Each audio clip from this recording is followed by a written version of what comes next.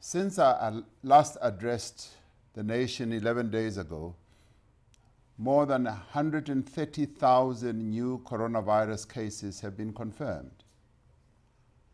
As of this evening, the total number of confirmed cases now stands at 408,052.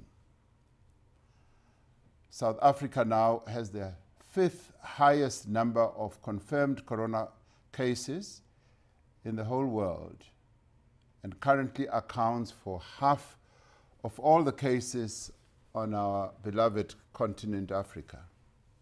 The coronavirus storm has indeed arrived, as we said it would, with the provinces of the Eastern Cape, Gauteng and KwaZulu-Natal experiencing a rapid rise in infections.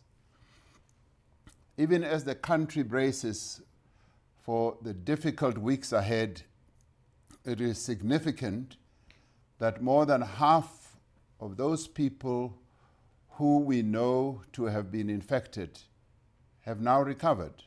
Taking into account the views of the various stakeholders and expert bodies, Cabinet has decided today that all public schools should take a break for the next 4 weeks. This means that schools will be closed from the 27th July and will reopen on the 24th of August. There are, however, some exceptions. Grade 12 learners and teachers will only take a 1-week break, from now returning to school on the 3rd of August. Grade 7 learners will take a 2-week break, returning to school on the 10th of August.